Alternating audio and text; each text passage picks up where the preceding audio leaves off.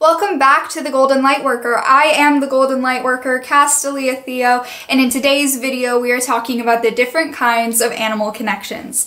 I find this fitting as I am going to be doing channeled sessions online, and you can sign up for them on our website, which I'll put the link in the description. And because of that, there is this option, little thing, the animal healers of the Elfian realm.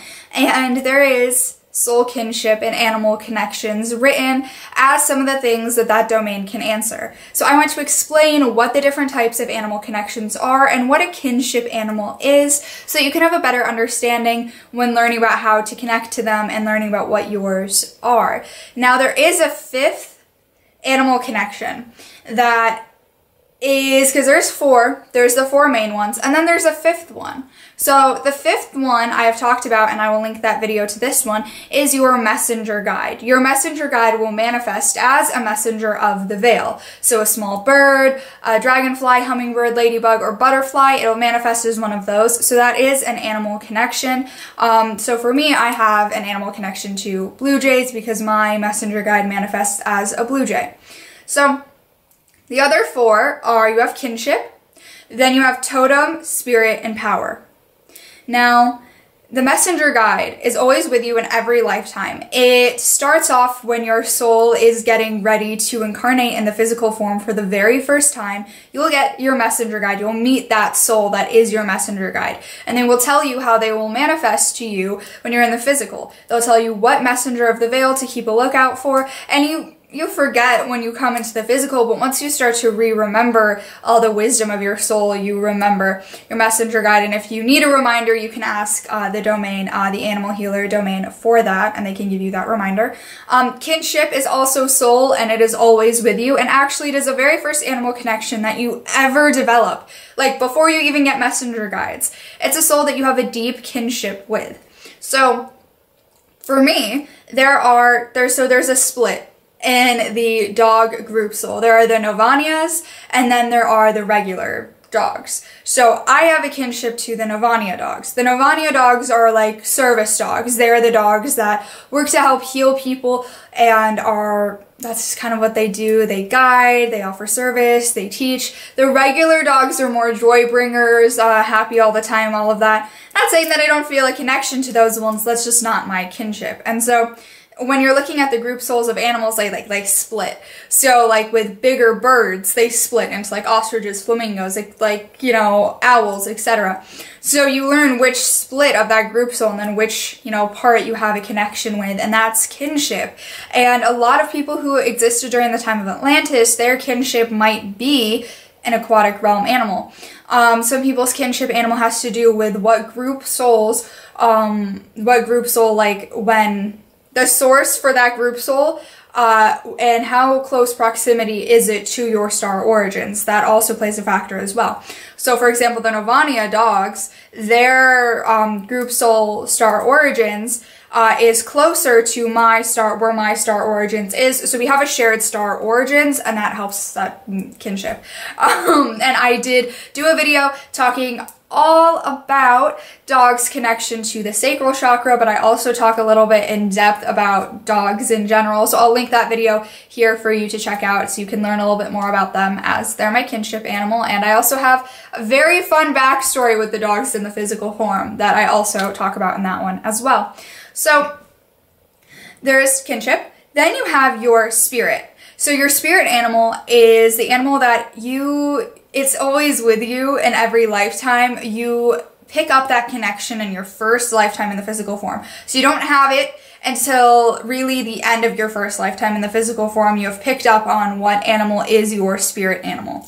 And that is one that your soul, when it is in the physical, it feels a connection to. There is some sort of connection there, but also that group soul, that animal, reminds you of your soul's purpose and reminds you of what you're meant to do. And so for me, mine is an owl. And typically you will feel called to your spirit animal. That will be one of the first animals, like maybe in like the top 5 first animals that when you incarnate in the physical form in every single lifetime that you feel drawn to. That happened to me with owls. It was probably like it took me until I was maybe 7, and then I started to feel very called to the owls, and I started wanting to be around them a lot, and I didn't know why, and there was no explanation for it, and there really isn't an explanation for a lot of things. You can't come up with a logical reason for why. So spirit is, it's always in every lifetime, remains with you in every lifetime. Now, power, your power animal is an animal that it kind of changes every lifetime, but it's based on what you did in the previous lifetime. So, so what you did in the previous lifetime affects what animal you're going to have a connection with in the current lifetime for your karmic balance, like what you need to complete. What animal is basically the direct opposite energetically to what you were in the previous lifetime. So that, and these are all only positive polarity animals. So let me be very clear here. No gray area animals are going to be any of these things. And no negative manifestations or negative polarity animals are going to be any of these things. It's all positive polarity animals, so you are not going to have, and also I'm pretty sure insects are not involved.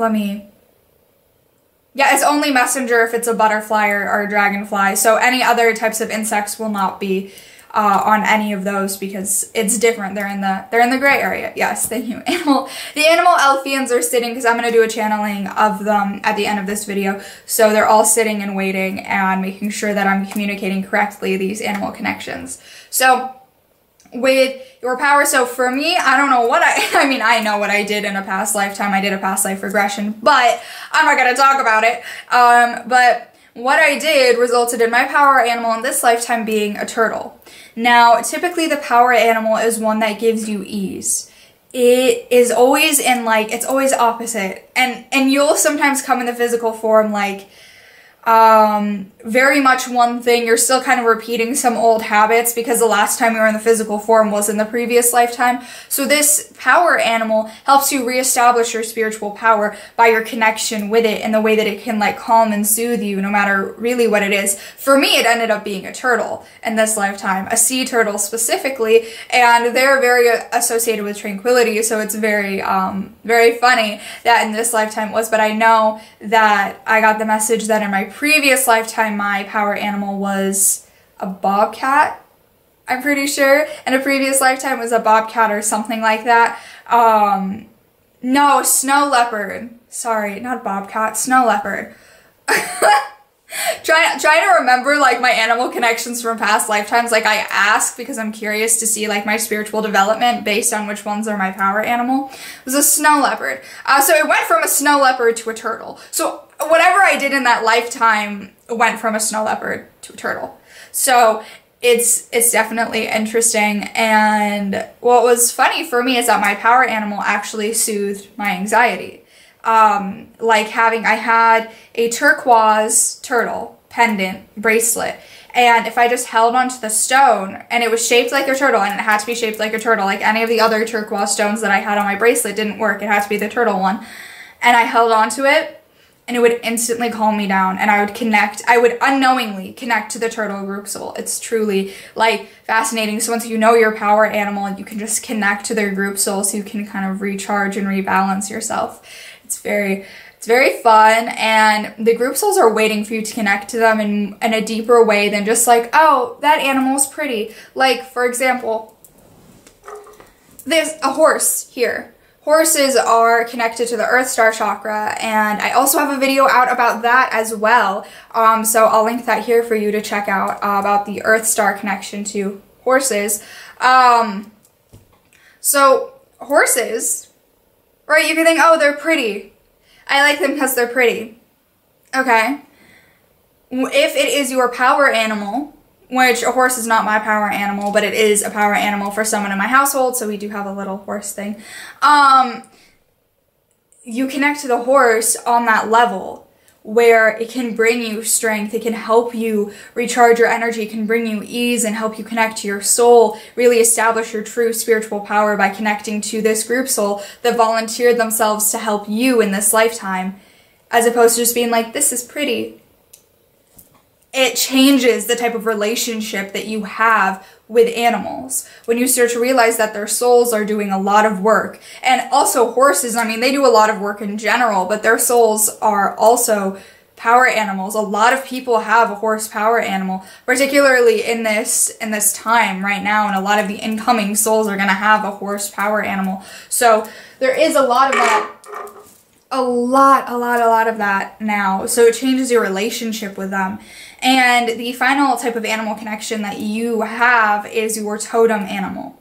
Now your totem animal, it also changes every lifetime, but it is not based off of what you did in a past lifetime. It is based on what you want to do in this lifetime. So for me, mine is a dolphin. And it's very interesting because someone in my household, their kinship is a dolphin. So we had a lot of dolphin around us a lot. And without knowing how we both had different types of connections to the dolphin. So dolphin for me is, okay, in this lifetime, I want to experience loyal connections. I want to experience more compassion. And also they will have some sort of relationship to your kinship animal as well. And so dolphins and dogs are related to each other. And I wanted to fix my relationship with my kinship animal, which is dogs. And so totem being dolphin is very interesting in that way. It just reflects the things that you want to do. I want to be, elevate myself to a higher frequency. Dolphins are in the aquatic realm. They are automatically of a higher frequency than us, their soul. And so I want that soul to help me, because at a young age, I gotta, have to elevate my energy more to a higher dimension than some other people. So it has a reflection of what you want to accomplish in this lifetime. And so you create that kind of contract with the group soul before you enter the physical form, that this is going to be my totem animal. This is what I want to be. I want to be like this in this lifetime. This is what I want to be like. This is the animal role model that I'm going to have in my life. And you take that with you, you incarnate into the physical and you take that with you. And so for me, my totem, what I want to be like, the animal that I want to have some similarities to and characteristics of every day and within my work is a dolphin. And when you know that connection with your totem animal, it is a reflection of what you want to become in this lifetime and what your soul came here to do in this lifetime. So you get a better understanding of your soul by understanding what your totem animal is.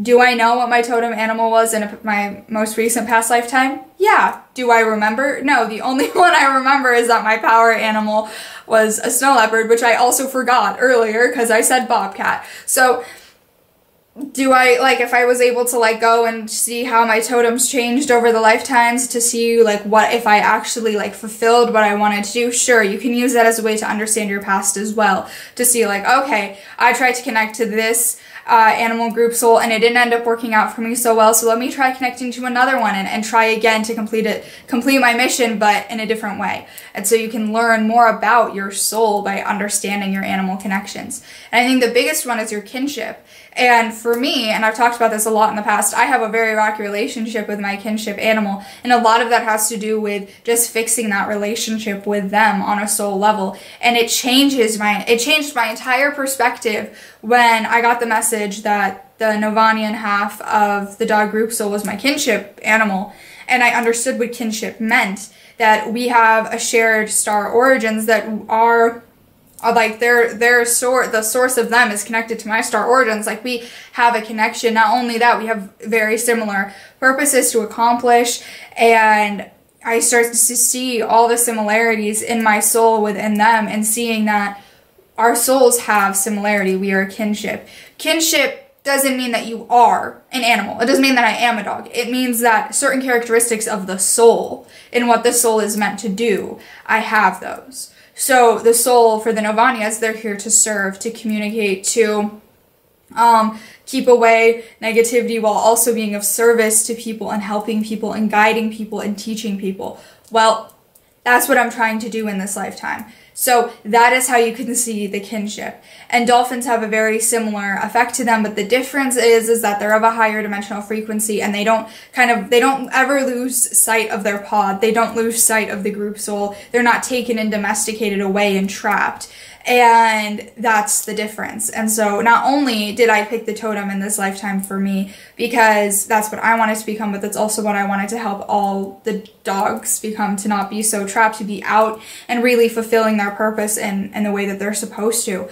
So there's all of that, and you take on all of these different, it's very symbolic, but it's also your connections. And so, like, for my power animal being turtles, yeah, of course I want to go and spend time with the physical form of a group soul that helps me all the time. And so you start to develop deeper connections, and by doing so, you automatically develop a deeper connection with the animal kingdom.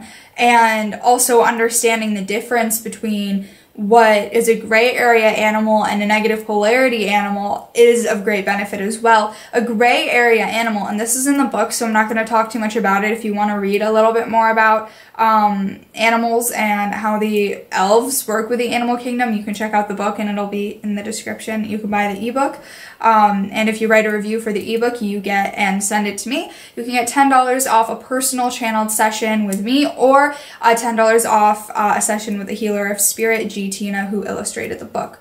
Now, with the gray area, they're not positive polarity animals. They don't have a higher purpose to accomplish on a soul level, but they're not negative polarity. They're not bad, but they're also not, they're gray, you see? And so they do a lot of work. They do a lot of work for the earth. They do help out a lot. They just, on a soul spiritual level, they don't have this higher purpose. They're not a feline, they're not a canine, they're not bigger birds, they're not of the aquatic realm, and other positive polarity animals. They're not there. They're just kind of in the middle. And they do a lot of work to help the earth, and when the earth is getting ready to transition to a higher dimensional frequency, when it's getting ready to raise even higher above the 5D into 60, 70, when it's raising higher to the new golden age, what the gray area animals do per their soul contract is they help the higher dimensional earth separate from the lower frequency, and they offer some assistance before we kind of never see them again, which is, I mean, it's kind of sad to think of in the way so used to seeing them, but then they won't be a part of the new golden age future. But there are going to be so many new animals that are going to start to appear and take their place, really, not in a gray area sense, but fill the space that they were occupying with like different types of higher frequency animals. So those are those. And the negative polarity, there's very few true negative polarity animals. The majority of the negative polarity animals are the big three negative manifestations. So the manifestations of negativity, and I've talked about the big three before, and you can take some educated guesses on what the big three is. Now, I used to refer to it as rodents, but what I have learned is that there are some rodents that are called rodents, and some of them fall in the gray area, but some of them do fall in the positive polarity, and they're considered rodents, and they're kind of clumped in. But in reality, they've gone through a different type of evolutionary process and have come from, some of them have come from monkey origins. It's kind of hard to explain it, but they've evolved into something smaller, but they're not bad. So squirrels, lemurs, they're connected. Lemurs are on the positive polarity. As strange as people think that is, they are, and squirrels are like connected to them on a soul level. And so as we start to rise up in frequency, the squirrels are going to start to evolve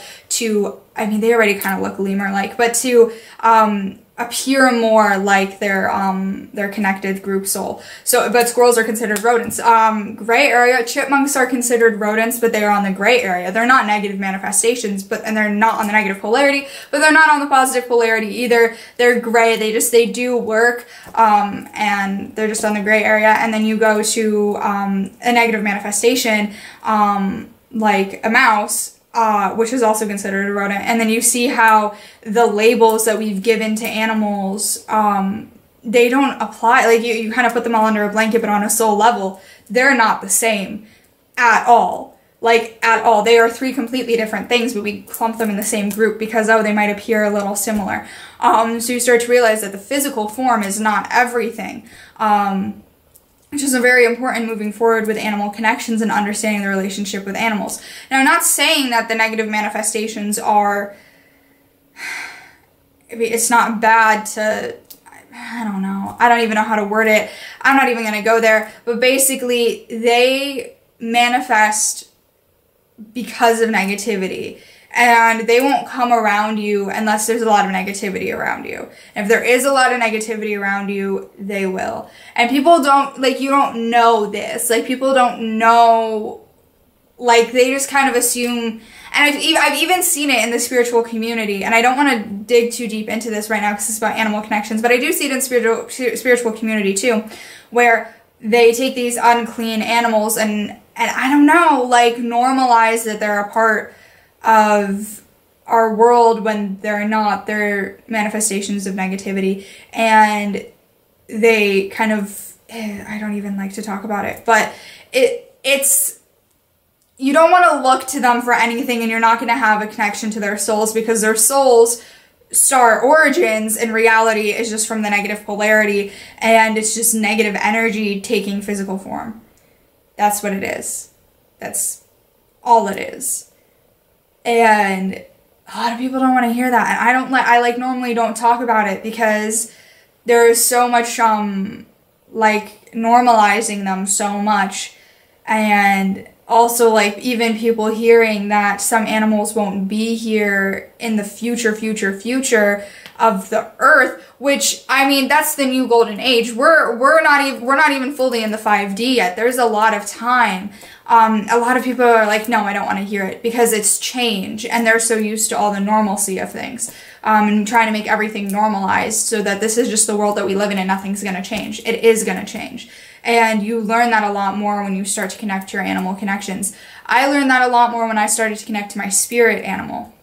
Your spirit animal is also your spirit guide, your animal spirit guide. So along with these animals, they're all in the positive polarity. You do have an animal group soul that is your spirit guide. They're one of your spirit guides from the animal kingdom. And that is your spirit animal is your animal spirit guide. So my spirit animal is owls. My animal spirit guide looks like a great gray owl, but it's an owl. So you have an animal spirit guide that is a part of the animal kingdom, a part of the positive polarity animal kingdom, that guides you and teaches you and offers you assistance. You can connect to them. They appear early on in your spiritual journey. They might appear to you and offer you some guidance in the beginning. And once you start to realize that they're your spirit animal, you can just connect to them whenever. And you don't necessarily need to go into a meditation. Like, if I'm feeling, iffy as a soul, like I'm just not having a good day, and it's just simply me focusing my intention and thinking about the owls and connecting to the group soul and just taking a minute, and I just feel refreshed. And it's that connection, understanding your relationship to souls, because all animals are souls. And yeah, again, not saying that the negative manifestations don't have a group soul. They do, but the group soul that they have is just the negative polarity itself. So yeah, it's a lot, and I didn't even know I was going to go down that route, but I'm glad I did. So let's tune in and see if there is any messages from the Elfian realm. Elfian Animal Healer. Domain of the Elfian realm. Are there any Elfians who would like to communicate? Yes. The Elder? Go ahead whenever you're ready. Hello, beautiful people. I would like to say something very quickly to all of you, and that is connect to your animal connections. Now, if you would like to learn more about the souls, the animal group souls that you have a connection with, all you have to do is ask. Take a deep reflective meditation and ask for your totem animal to step forward, your spirit animal to step forward, your power animal to step forward, your kinship animal to step forward, your messenger guide to step forward. Just ask them to step forward and introduce themselves to you. Get reacquainted with the souls that you have a connection with in this lifetime. And they are a part of your soul tribe. Your soul tribe is not just other humans that are a part of the same star origins as you, or you chose to have a contract with in this lifetime. A good contract, a contract to do good.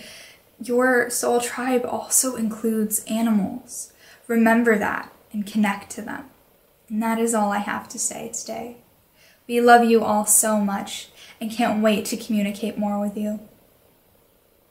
Thank you, Elfian Realm, and thank you all for watching. Stay inspired, beautiful souls. I'm sending you love, light, and inspiration, and I'll talk to you in the next Spiritual Corner.